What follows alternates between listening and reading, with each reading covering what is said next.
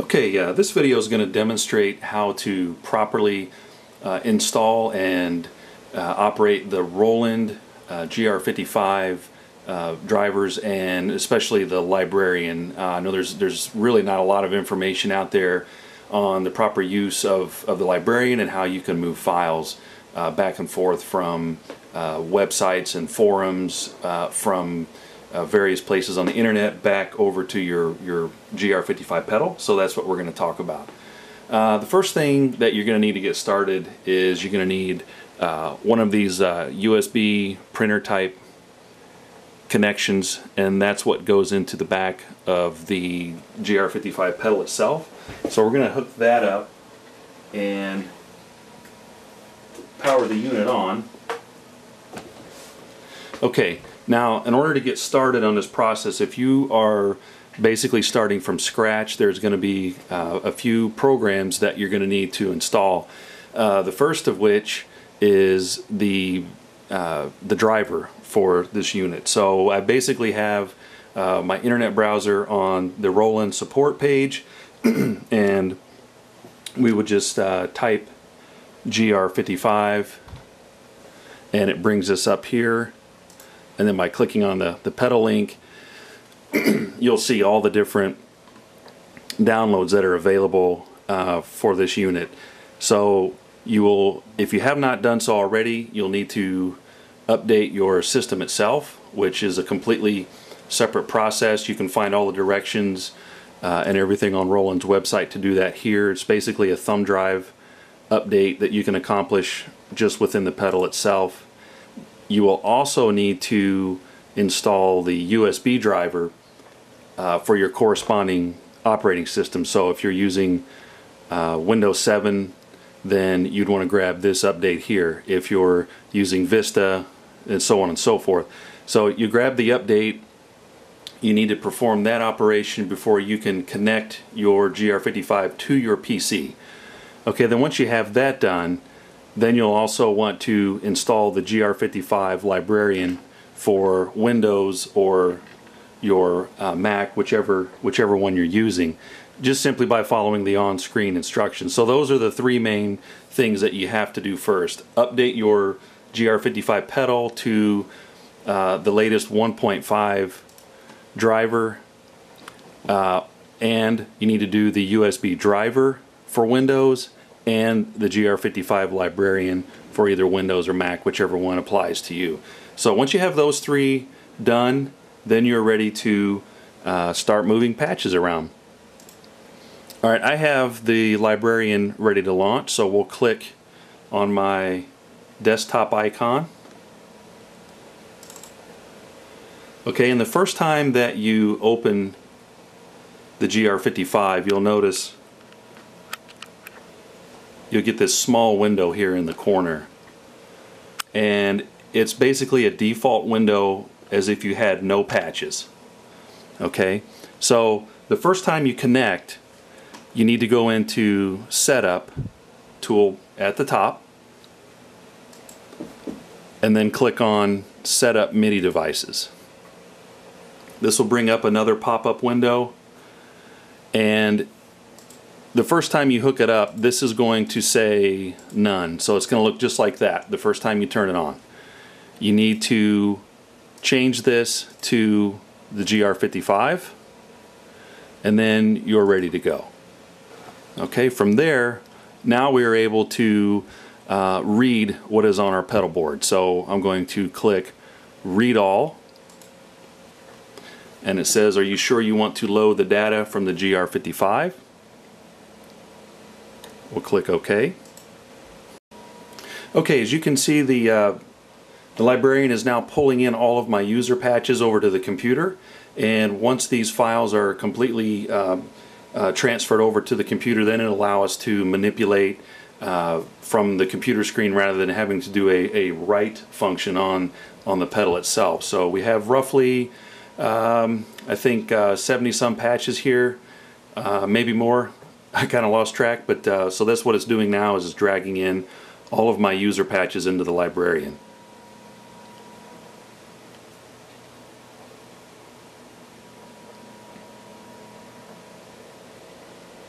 Okay, now that that function is complete, you'll notice this window in the top left corner of your Librarian is now filled with all of your patches from your GR-55. So if we can drag that out to expand it, and there you'll see a list of by name, exactly how you have them saved into the pedal.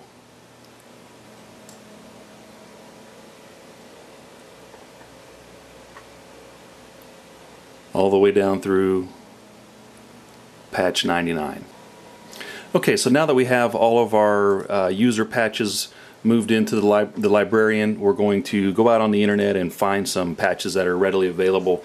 You can do that by either going straight to the official Roland GR-55 artist patch page, or you can also go to the vGuitar forum, and there are other users that will upload patches there. They're categorized pretty well, so you can navigate pretty easily.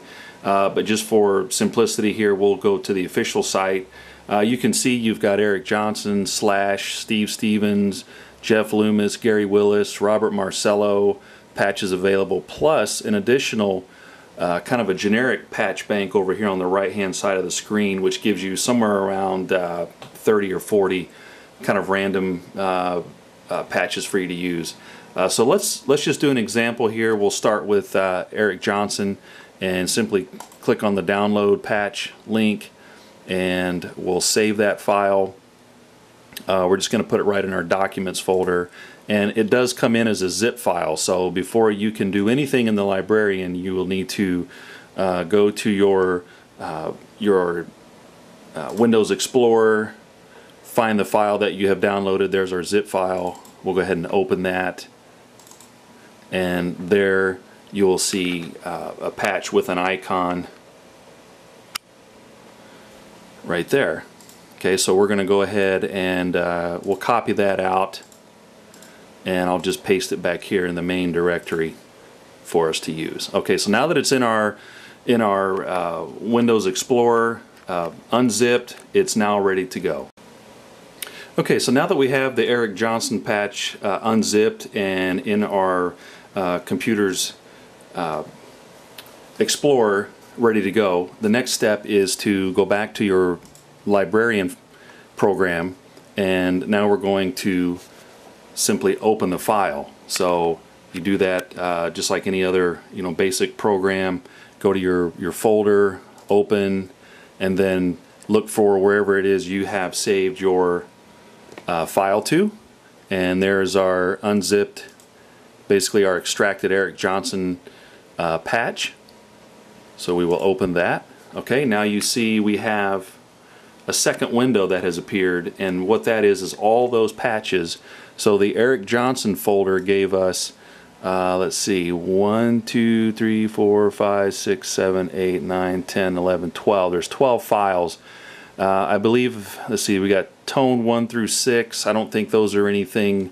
I think the patches really start here 3.1 through 4.3. So EJ clean would be your first patch here. So now that you have two windows opened up, you can move them around and get them where you can work with them. And so the first thing we're going to need to do is copy from this window right here and basically paste it in this window here, because this window here represents what is on our pedal board. So simply clicking that once to highlight. So if we're going to move one row at a time, we could do that, or we could hold the shift key down and then click the entire row. Either way, just depends on how many of these you want. Now once you have the selected patches over here highlighted, simply go up to the toolbar in the Librarian and there is a standard copy button up here, so you'll click that. So now all these files over here are copied. Highlight the window for the destination, which is your existing pedal. Click on the row where you want them to go, and then you have a couple of options up here at the top. You can either insert it or you can replace it. Replacing it would just override anything in these slots.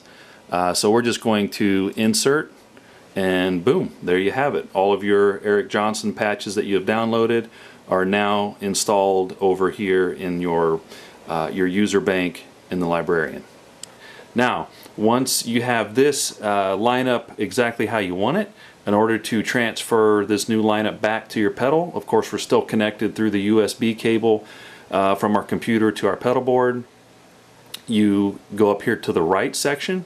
Now remember, when we started, we hit the read. We read or read all, and that brought our original patches in. Now we're going to do the opposite. We're going to write. So basically every change you made in this side will now write. So we're going to just hit selected, because if we write all of them, it'll take several minutes and it'll write basically all 180 of these patches. So we're going to hit write selected, and then it'll ask you if you want to proceed, and there you go.